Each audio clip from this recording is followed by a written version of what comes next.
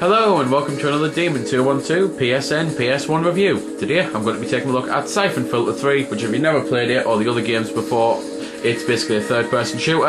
At the start here you've got 1 player, 2 player and minigame. I will show off all the features like all the bells and whistles and stuff like that, but for now I'm going to stick to the 1 player, which is just basically the campaign mode. You get cutscenes and stuff like that, same as the other games and briefing. It's always worthwhile watching it to know what you're doing, and not only that, they're always a good story and good voice acting, at least I think so. But for now I'm just skipping them just to get the action basically. Because if you don't know anything about the Syphon filters, then basically you are Super Spy, you are the guy who goes in and does it all. If you do know everything about the Syphon filters, if you enjoyed the first 2, just buy the 3rd one. There's nothing at all I can tell you that you're not already going to know, other than the fact that this one's got the mini games, which they're not even proper mini games, because the gameplay for all 3 games is pretty much identical. You go around, you disarm bombs, you do this, that and the other, you kill bosses, you save people, you go and to like destroy comm radar type things and comm links and get weapons and just kick the crap out of all the people that you can see with the multiple types of weapons. There's literally nothing different, which is one of the things that I quite like about it, because it basically means that if you like a Syphon filter, then every Syphon filter out there you should, in theory, like.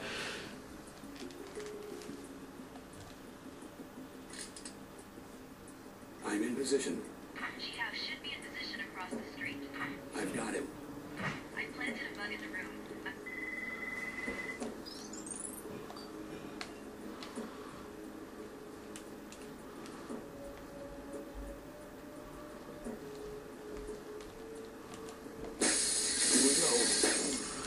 Control wise, there's nothing really much to say out of the ordinary. It's how you'd expect it to be controlled. I quite like the controls, but I know that my brother absolutely hates them. But it's one of those that you can customise and you can mess around and hopefully find a happy medium. There's also, as you might notice, sniping sections like this where I'm just basically hiding in a building and all I've got to do is not die. But seeing as I've failed that, let's go on to some multiplayer footage. So this is basically the multiplayer. It's not a co-op or anything like that, it's just a versus. There's a load of stages that you've got that you can unlock as well, more of them. You can do the same with the characters, you can unlock more characters if you want to. Options, you can just basically have headshots and change the split screen and stuff. It's one of those that the multiplayer isn't exactly great. There's some depth to it and it's the type of thing that you'll probably play for half an hour, but as there's no bots or anything, and as it's only 2 player, then you're probably going to get really bored really quickly because you're killing the same person over and over and over again. So it's one of those that if one person's definitely better than the other, then everyone knows how that match is going to go. So it's just the type of thing that it's a shame that it wasn't at least 4 player or something, you know. So anyway, you basically run around, you shoot people, as I say, you can collect weapons, you can collect armour and that. This is pretty much the only time there's any real music in the game, so I'm going to shut up for a bit of the music, then cut to the minigames.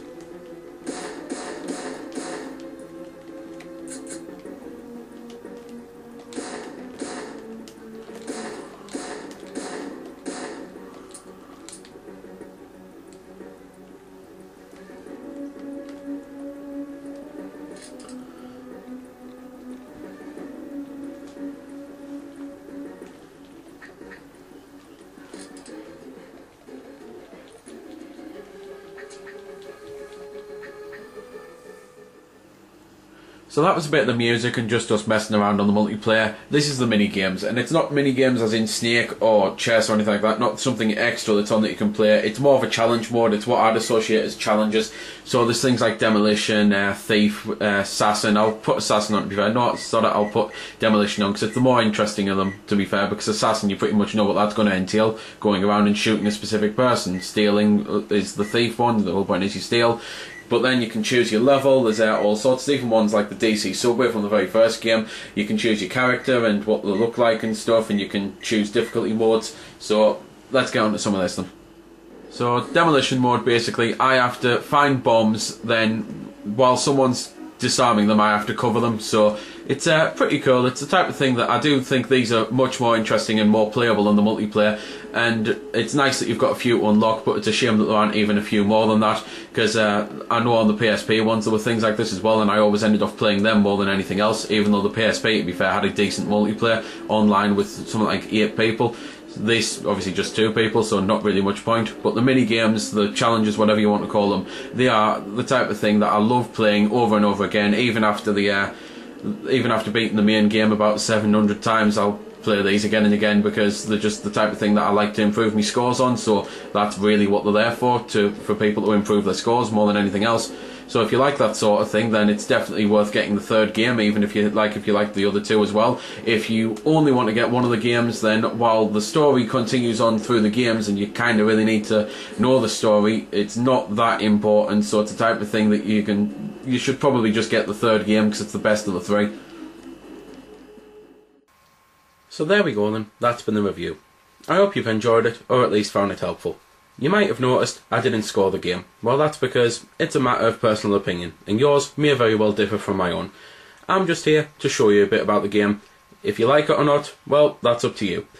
If you don't like it, or you do like it, feel free to comment. Also, if I haven't answered any of your questions that you may have had, I might have forgot something, or it might just be something obscure. Again, feel free to comment, ask, always willing to help out. Otherwise, if you don't like commenting on YouTube, head over to www.vc-forums.com, where you can chat with me and a bunch of other lads who love the VC, the WiiWare, and hell, even a lot of other systems. We cater to pretty much everything. You can just go there, have a chat about a game, ask about some games, etc. So until next time, this has been Demon212, signing off.